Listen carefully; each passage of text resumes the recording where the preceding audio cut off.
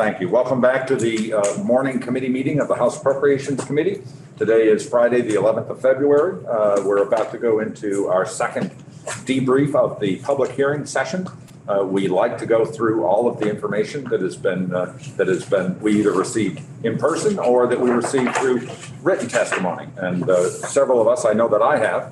I cannot speak for everyone, but I know that everyone has been looking at the written testimony. I've gone through all of it myself, and definitely some consistent themes are coming to the forefront. So this is kind of freewheeling a little bit, but that's the way it is. So I'll start off again, and then everyone can follow along. I continue to hear and continue to read about the child care and the issues there, and that's certainly a big thing. Another one that I just wanted to bring up was the DAs and SSAs and the rate increase. What's going on there? And they are. I'm not going to use the word crisis, but it's close. It certainly is close. So that's certainly some things that we're going to have to look at going forward. So again, we can go around the table a few times. Maida? Okay. I was struck but not surprised by the reiteration of the kinds of needs which were spoken to in our first public hearing. Yes. Such as child care, housing.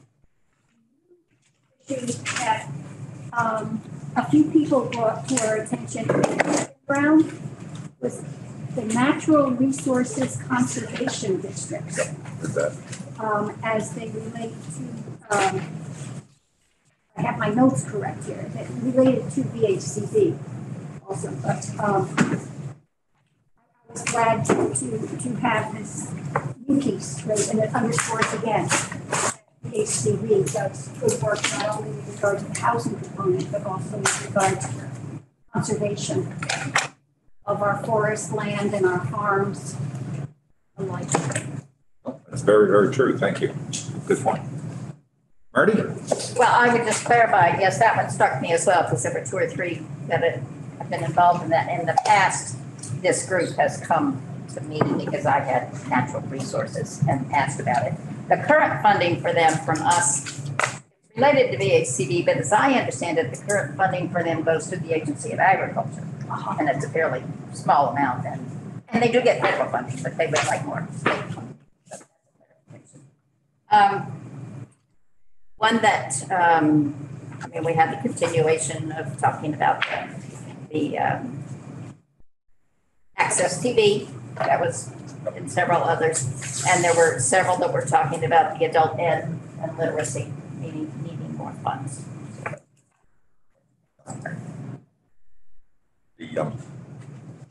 Regarding the adult ed, I know we haven't. Who's got that budget? Does anyone? I think it's me. Okay. How long has it been since we've done anything to assist that? I think they said level funded forever? For 14 years or 2014 or something. Yeah. A very long time that we have underfunded them. And the population they serve is a pretty needy population that could be very productive if they get what they. They are folks that I've met some of the graduates from the program over the years, and they're folks that have decided they're going to do something. Yes. And we need to help them do something. Exactly. And I think the critical thing on that is that they have not that group. There's 4 groups, and they divide the money among them. They did not receive any ARPA funds or any ESSER funds. Right. There was some EAR funds, and I'm not exactly sure how that worked.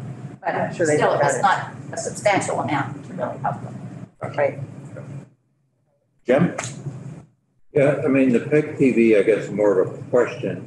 During the BAA, we added in 300,000, I believe. I don't know if that stayed in the Senate or not.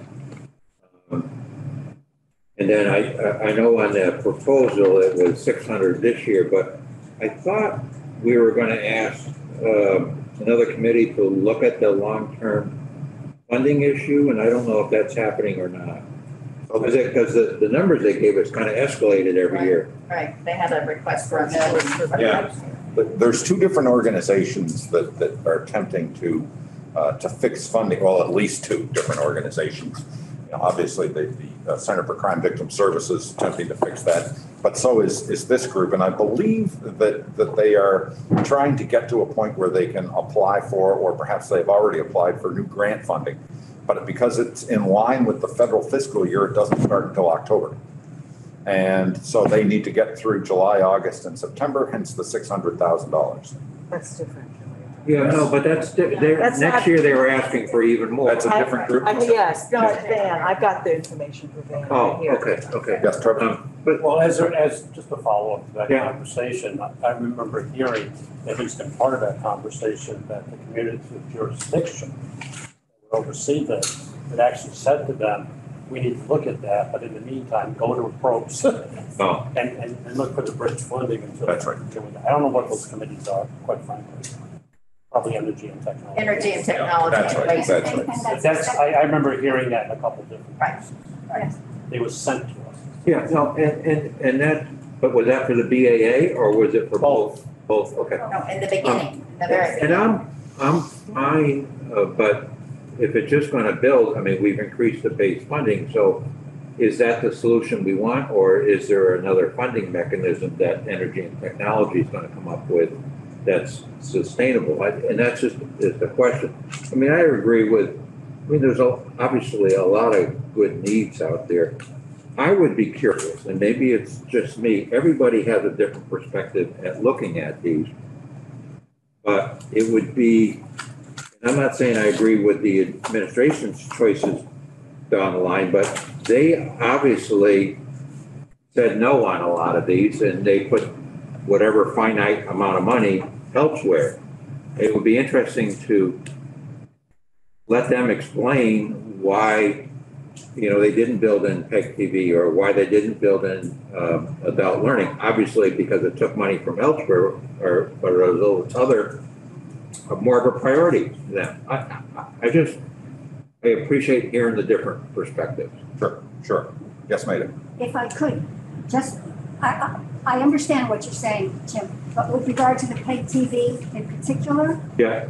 my understanding is, following up on what Trevor said, is that they used the approach to ask for the 300,000 in BAA and 600,000 in FY23, because that is what the Committee of Policy Jurisdiction said they should do. It wasn't a matter of, well, why don't you go ask the administration? That's why I think that's a piece of why it doesn't perhaps show up in the governor's recommended budget. But No, I appreciate that. And I don't want to see that network fail because of, a few $100,000. I'm just asking, did they ask the administration to be put in part of the base budget because of the shortfall? That'd be a question we could ask them. Yeah. We need to ask Adam some of these. Yeah, but the reason they're going down is because they've been getting their money from cable, Right. right? And so I sent you all the little chart that Yep, shows. saw that. Thank you. Yeah. I remember that. Now we're all streaming, so the cable revenue is declining, and that's where they were funded. This is the reason when I grit my teeth and pay my Comcast bill every year, I'm doing it because I'm supporting Middlebury Community Television. And as a follow-up too, remember, I think it was last year, wasn't it? That last year or the year before, somewhere we put in a little bit of funding for a study Yeah. to be done. And this is all coming, it's The all. study is, that's from the study. Yes, it's all related. I thought I had the entire study, but I'm not seeing it. I've got it, I can send it to you, Robin, if you want it. Sure. Robin, what struck you other than the access network? Well, obviously adult learning also, because I think it's really, really important. And always VHCB, as people have said, and also the downtowns. I think that really struck me. Actually, there was one piece of testimony that I read yesterday that was not like all the other testimony that we've gotten. I'm trying to. The second one's in the top. I'll have to come back. I'll let you find it, and we'll come back. Oh, I think it was about the state colleges and scholarships and money and thinking about it a slightly different way. But I think supporting the state colleges is a pretty important piece as well. So, but what I liked was the way the person talked about it, and it was very thoughtful in the way they suggested us thinking about it. So I will find out and get back to you. One of the things about the state colleges, you have a lot of folks that will access an opportunity because it's fairly close. They are not spending funds to house themselves or to feed themselves because they're staying at home to do that. And should something happen to some of the state college campuses, the likelihood of those folks driving or going into a different facility is questionable. You know, it doesn't mean they won't, but you cannot absolutely say they will. And we could, you know, it may impact Vermonters' desires to improve themselves. So the Vermont State College requests are very keen on my mind. And well, this was actually from the McClure Foundation. Oh, yes. So I did Yep. find it, and it was about really having a strategic direction and goal, and lowering tuition for college-bound students. But they said we fail to see the strategic objective of driving the institutional allocation of that 15 million. It was 10 million to UVM and 5 million to the state colleges.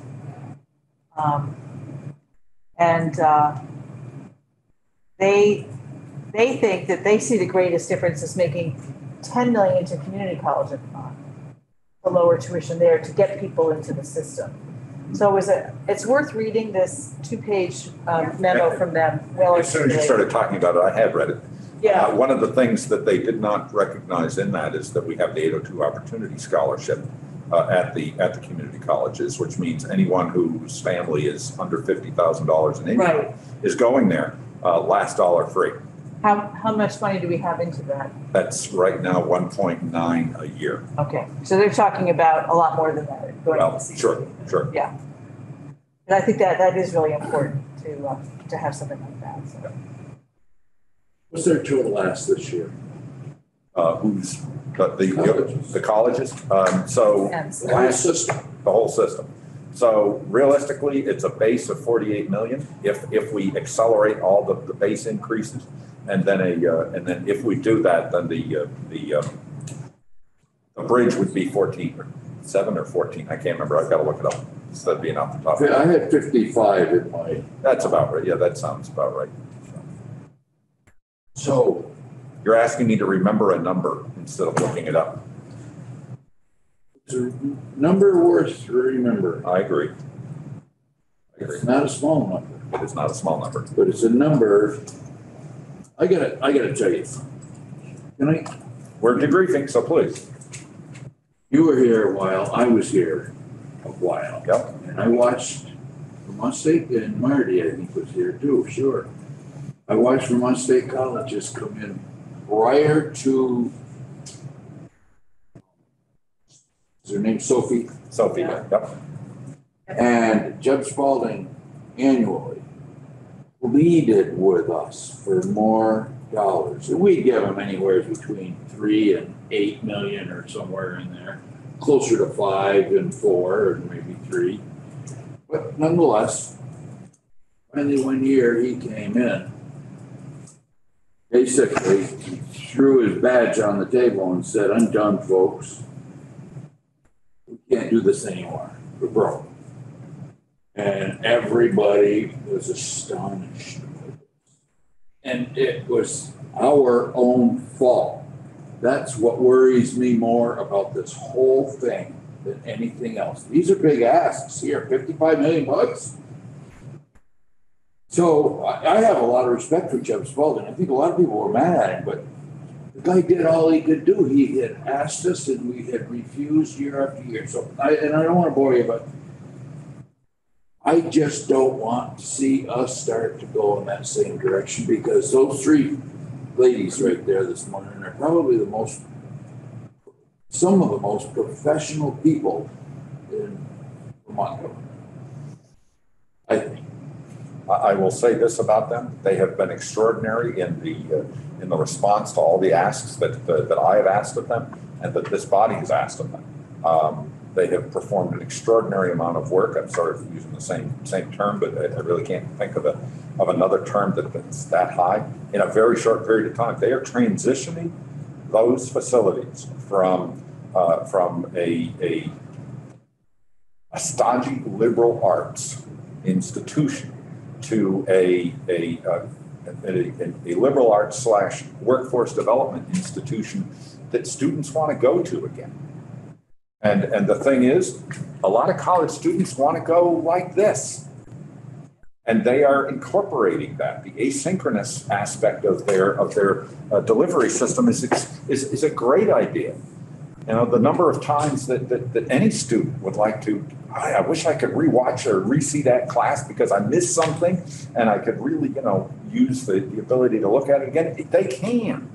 So they are doing things that will help our students in the future. They are succeed. So is every other college. Well, Gotta believe. Well, you can't say that because every other college, there's a lot of colleges that are just plain closing. And they're waiting. Still closing? Oh, yes. Oh, yeah. Oh, yes. So, Well, that's a good thing. Until that feathers out a little bit, I haven't heard that much about it. Until that feathers out a little bit, that will help the live colleges. Trevor, we skipped over you. Well, I think there were a lot of common themes on both Yes. states. So, but the two that, and I've already spoken to here, but sort of stood out to me in the second go round. You're doing this again. Yeah. Please. Would be the conservation districts and the adult learning. So I think those are the two themes for me that stood out in the second round of presentations, if you will. So, and again, I concur with Robin about the importance of adult ed, and certainly I've had a fair amount of experience with the conservation districts. I work in environmental stuff, and they do very good work, and we should try to support them in their aspects. Bob, did you have something else, or you want me to wait until the next go? No, I'm done. Okay. Kimberly. Yeah, I'm going to echo a lot of what's already been said. The conservation districts, I didn't think of it in terms of clean water goals, so that was an interesting piece. The one thing I don't understand is how they work and align with what the extension agents do. So that's just one question that came across my mind. And the Vermont adult learning, I think, is really important because, as we talked about yesterday, there is an entire educational spectrum, and literacy is what you need to plug in at any point, regardless of where you choose to go. And it may be because you have a language other than English as your first language, or any number of reasons. So that strikes me as being really important. And then the downtown program, I also think is interesting because it is different in each place, and the needs are different, and what people do and how they run with it. I've seen what they've done in Montpelier, and it's been kind of impressive. So, and I agree with many of the other points that have already been made, in particular the DAs and SSAs. And I think that's going to come up with the budget adjustment in terms of how those dollars are allocated and what's a therapeutic dose. So you just said something that caused me to think regarding the adult basic ed. I wonder if they do, and I don't know what it's now called, but English as a second language teaching. You know, we have a population of refugees that are coming into the state, and certainly they're probably going to be settled in a few different locations. You want them to feel like they can go have a cup of coffee with someone that's from their home country, so putting one here and one here and one here probably is not the preferred methodology. Language learning is what it's called, ELL. It's not ESL anymore. Okay. Well, I was close. I included something about English and language, so, Yep. And yes, they do that. They do here. that. And yes, one of their main things is helping people learn English, but study for the exam, the citizenship exam. And a lot of their students, they help them through that process. Right. So yes, we've got new immigrants who hopefully want to be citizens. Yeah, so that's another aspect that we need to remember, when we're going through this. So. We have chosen happily to be welcoming to people coming here from other countries and refugees, and we should be supporting that and supporting them. So this is a way to do that. It's probably the way it happens for the adults. Nita, anything else? There was one other thing. I can read my mind. So I'm getting twitchy. My eye fell on Mark Hughes had, besides urging us to create a moral budget, he had a specific ask, $400,000 for the Richard Kemp Center in Burlington. Anybody know what the Richard? I know who Richard Kemp was. I knew him, but I don't have a clue what the center is all about. Richard who? Kemp. K-E-M-P? Nobody. No idea. So I should just find out. Can you find out for us and Yeah. just, so that we'll know? Yeah. That was, thank you, because when I wrote it down, it was one of those, what's that? Yeah. I'll check it out. Thank you. Marty, anything else? I had one more, and only one person spoke about it. It's the Vermont Association for the Blind and Visually Impaired. Their executive director came. And I think we're all familiar with the program. We gave them $100,000 last year and the year before from CARES funding because it was related to isolation of these folks who were up at home and were blind or almost blind, and they needed training on how to use iPhone. There are all kinds of wonderful apps available for these people to use, but they needed training on how to do that. So we gave them $100,000 for 2 separate years. They don't have funding on their own to be able to continue that, and this time around they're asking for $100,000, but for it to be continuing somehow. So we would have to consider that as well. I think it's a very, very valuable program. And in full disclosure to everybody, I'll tell you, my husband is chairman of the board of this and has been for several years. And before that, he was a professional consultant to the organization. So he is very keen on their activities and what they do. And they work in conjunction with our Department of the Blind. It's just that our state agency concentrates on trying to get people into the workforce and actually give them, training that will help them do that. Whereas the VABBI does certainly do some training. They do a lot of work with children and then a lot of work with other people who are homebound. It's a worthy effort, I think, but whether we feel comfortable in, asking Dale to put $100,000 in their budget. Is that what their ask was? That's where I would go. Yeah, that was, Trying to find my note. do they currently have, they have a base right now? No, They do no not? base, no. Okay, It was just a grant. okay. And we authorized it through one-time funds to give it to Dale to ask them to grant it out. Jim, you had your hand up. Yeah, I mean, there was some question, we talked about it earlier on I assume it's a Medicaid reimbursement that was built in for a 3% increases like Choices for Care and they're asking for a 10% increase. Do we know what that difference is in dollars? Well, we can find out. I don't know off the top of my head, but. It's certainly when we get the budget, Rich, help me here. The numbers, Yeah, the web report. Yeah, we'll be able to. We'll see what a 3% looks like, and it's easy math from there. Yeah, no, I get it if you haven't had regular ongoing increases that 3% is may be appreciated, but doesn't catch you up to where you need to be. But I don't know if we're talking $1 million or if we're talking $20 million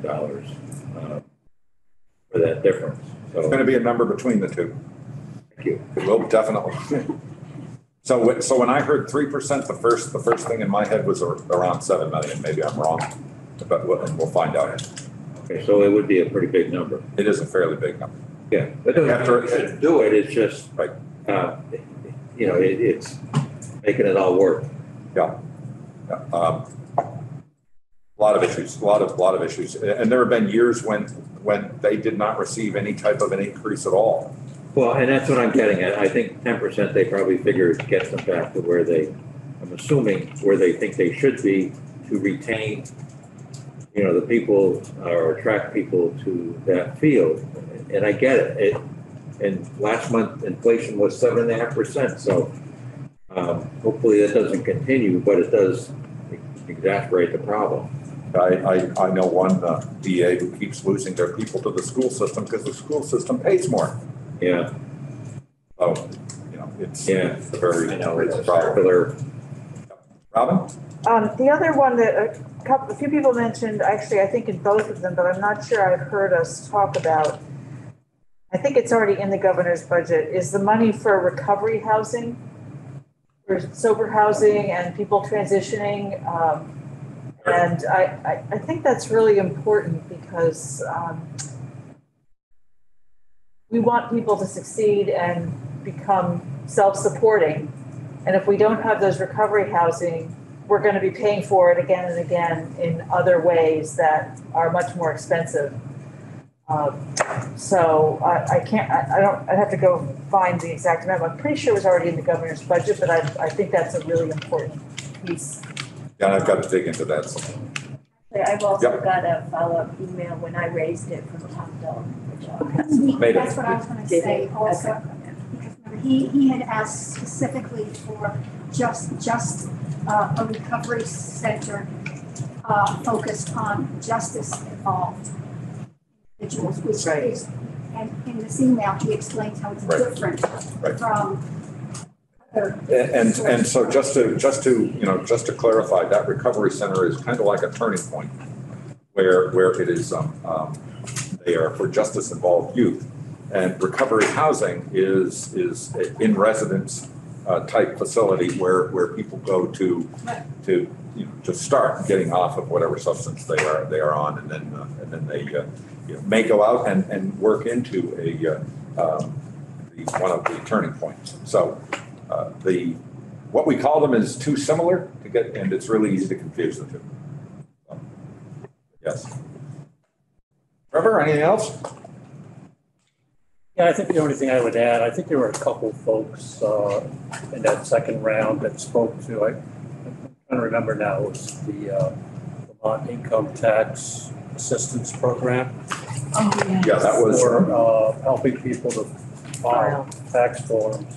You wouldn't normally have to, but you obviously have to if you want earned income tax credits, refunds, and I'm not sure what the ask was on that, but I remember hearing that from a couple of folks. I think it was 400,000. Was it 400,000? I think it was 400,000. So I picked up on that. I don't know much about the program. No, I would second that. I have a constituent who's volunteered for that program for a number of years, and they don't always get the training and they need for that. So anything we can do to help that, it's a very, very valuable service for especially seniors. Right. So I think RSVP helps with that. Yeah. And which often is the anyway, but it's a separate funding stream. The ask is 400,000, 80,000 per cap, and as we all know, there's 5 caps.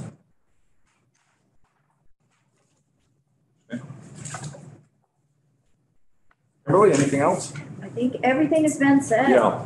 The one thing that I found is that there was a real consistent theme throughout both public hearings and throughout all of the documents that have been sent to us. There was maybe 12 to 15 different real issues that have been pinpointed, and I don't know that I can say that I've had that feeling in past years. It's just very consistent, narrowly focused concepts, because it just seems to me from past years that it's been broader than that. Maybe I'm wrong. No, I think that's probably, that resonates with me, and that may be in part because we have federal fiscal stimulus and recovery dollars in a way that we haven't had in the past, and that's changed the landscape to a certain degree. Yep, totally possible. And groups are organized. And that. Yes, they are. Yes, they are. So, all right, very good. Anything else? Just sent everybody a Digger article that I found about the Richard Kemp Center. Oh, good. No. About So what? what is it? What is it? Oh, Were you able to read it? I Or did you just send it? Just a minute, just a minute, let me get in here. We're all on the edge of our seats. Yes, you are. Darn it, it's sitting in my hair. It won't. Right.